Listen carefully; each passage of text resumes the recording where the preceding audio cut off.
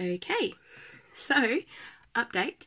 I saw my new ENT today. That's a ear, nose, throat specialist. He's really good. Really good. He's not just a doctor, he's also a professor. He's like one of the only 3 people in my hometown who can do the surgery that I need. So these sinuses, there's like a bone in between, and there's like bones down through here and here that he's actually going to remove because I have such a bad allergy to mold that if mold spores get up here, my sinuses swell, the mold spores get stuck inside, and because it's a moist environment, they proliferate, and then I get a worse and worse reaction, which is why I'm so sick right now, because I have mold spores in my sinuses, but because my sinuses are completely blocked, the mold's stuck in there, so I'm having a constant immune reaction to mold because it's stuck in my body. So that's why I've been so sick. And it's probably been like this for years, honestly, because they've been bad for years. And my last surgeon, in order to do these sinuses up here, they actually have to drill in to like flush them out, and he's going to have to remove bone, as I just said. He said they're like completely blocked. I'm not getting any air through, so, which is probably why I do this like laboured breathing. It's basically air hunger, because I'm not getting any air in, so it's like, but it's not enough. It's like, it's like fuck all, basically. So I have to catch my breath. So I end up like breathing like like to try and catch my breath, and reoxygenate my body. So so yeah, that's why I'm so sick. I've got mold actually stuck in my sinuses because at some point I was exposed to mold. Mold spores went in. My body had such a bad reaction that my sinuses literally swelled over and closed, trapping the mold in there. So there's actually mold proliferating in my sinuses, probably up here as well. And there's a whole lot of other stuff he's going to do. Like, I've had 2 other sinus surgeries, and he does this specific sinus surgery where he, there's like parts where the other surgeons didn't clean up. It's like he can get more out basically than even what other surgeons have got. And he's going to remove the bone here so that when I rinse my sinuses to make sure there's no mold in there, so that my body doesn't do this again and try and kill me, I can flush out any mold spores and it's not going to get trapped up here. It's just, it'll flush a lot easier. So for me, that's going to be a good option. And intuitively, as soon as he said it, I was like, yes, I need that. I get a lot of like pain here and like here, just like my face, basically. The other thing is, surgeries, last time I had sinus surgery was 2012. Before that, it was like 2003. And I said I've always had like kind of stuffy, weird sinuses. So this isn't new for me, but hopefully this is going to be a solution that is going to be more successful than other surgeries. And then managing it is going to be easier. And I can work out on the underlying energetic mental patterns that created this allergy and hopefully stop it from happening again.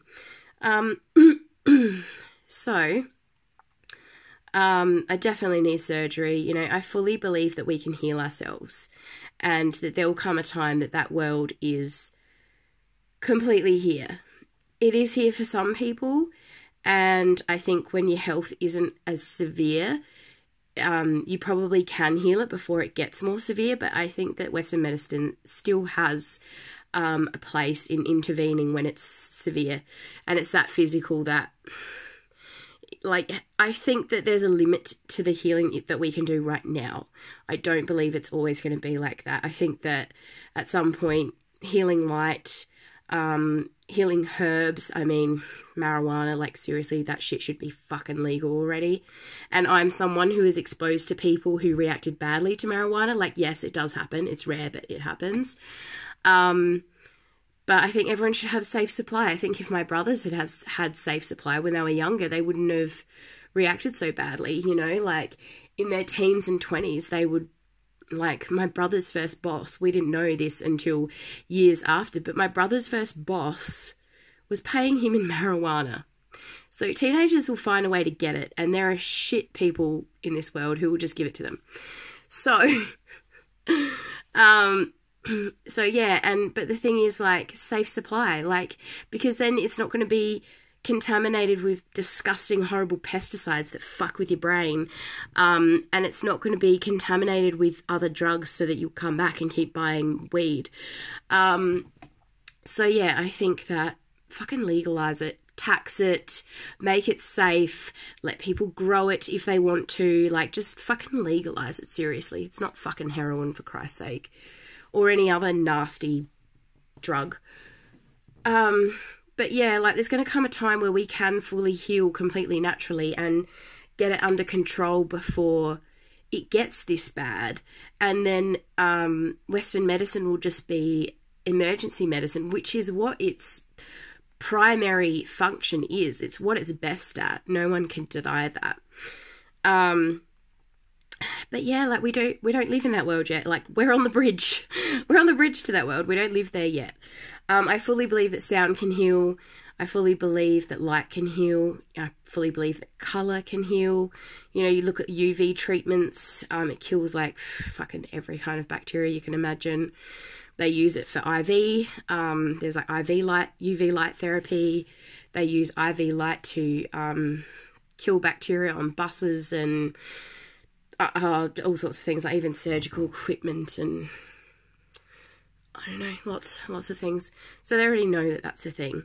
So I believe that light therapy is going to have more of a, whether it's infrared light or UV light. I mean, the spectrum of light that humans can see is so tiny compared to what exists. There's got to be so much more out there. So light, colour, sound, herbs, all of these things will be effective preventative measures that it's very unlikely that most people will need surgery. But yeah, like, as I said, we're not there yet. And I'm not going to beat myself up because I'm not this, I don't know, like, master healer. I'm pretty decent. Like, I've kept myself alive. I probably should be dead. But I'm not, so bring it. Bring it, life. I'm ready. I've survived, like, more than most people would have in my condition.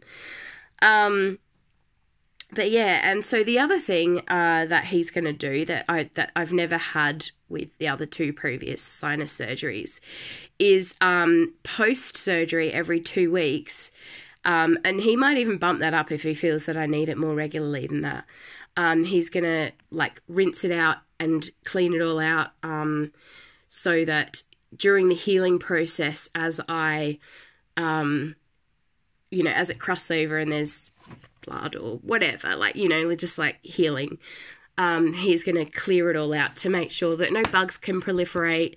I'm not going to get an infection, to check that I'm healing properly, to make sure he doesn't need to go back in and clean something else up. And yeah, just like, and he said that in the past they didn't realize how important that kind of post-surgery care was. Like, I've never had that before. I've gone back, you know, and they just check on you and they take out, like, the gauze. And it sounds like he does actually use gauze, whereas the last time I had it done, they used dissolvable gauze.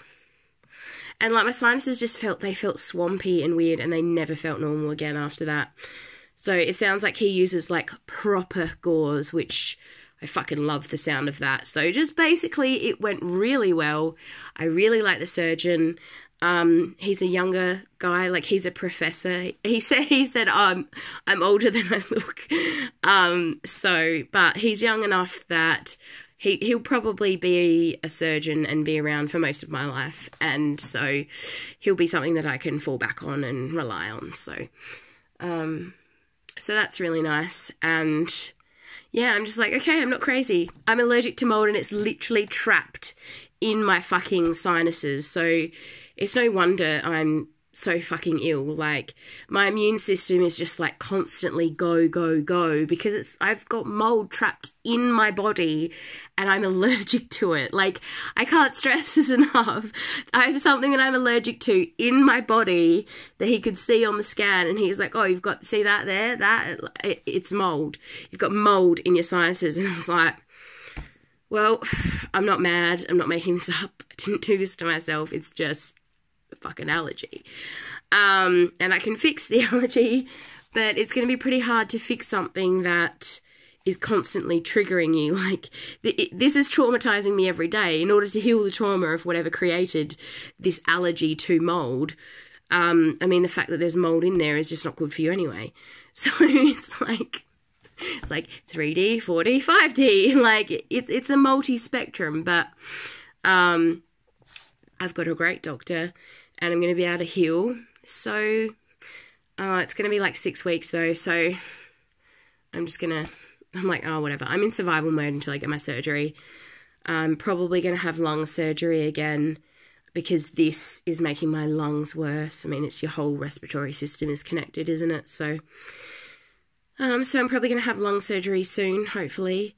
And then another one, he wants me to have one probably a week before I go in for my sinuses, because it's going to be like a 4-hour surgery. So, yeah, I'll have my lungs done probably twice in the next 6 weeks. He reckons it's going to take him about 6 weeks to catch up on the surgeries that he was supposed to do these past 6 weeks when we've been on quarantine and doctors were forced to stop doing elective surgery. How many people fucking died because of elective surgeries being cancelled? Seriously. And they might not die tomorrow or in the last 6 weeks, but they might die in the next 6 months to a year because they didn't get surgery on time. You know, maybe they couldn't have a fucking cancer taken out, or I don't know, but seriously, this fucking plague. Seriously, oh my fucking God. If young, healthy people were dying in droves, yeah, I'd be worried. Young people who do die, I would go, what undiagnosed issue did they have? Because don't fucking tell me that this COVID killed them. I don't fucking believe you. Because why aren't tons of young people dropping dead? I don't buy it. I don't buy it for a fucking second, and neither should you. The people who die from suicide because they've lost their jobs and their livelihoods and their homes and everything, that's going to eclipse it easily. The lives lost because they couldn't have chemo treatments, because they couldn't be in hospitals and be immunocompromised at the same time. That's going to be a lot of people. Seriously, the fallout from this, we haven't even begun to see yet. The numbers of people dying because of the measures taken is not even we're not going to see that for a while. And how many factories have shut down? How many people are going to go hungry because of this? Are factories shut down? What else shut down? What was not considered a necessary service? What shut down that is going to affect us because we've missed out on 6 weeks of supply, of manufacture? What is going to happen? We don't know. And the longer this goes on, the worse it's going to be. So just start asking questions. Don't just buy the media narrative. Seriously. It's just not justified. Less people die of the flu every year. I mean, more people die of the flu every year than the beer virus. Anyway, that's my rant for the day and my good news. But yeah, question everything, do your own research, make up your own mind, and hopefully you'll have some good news soon too. Bye.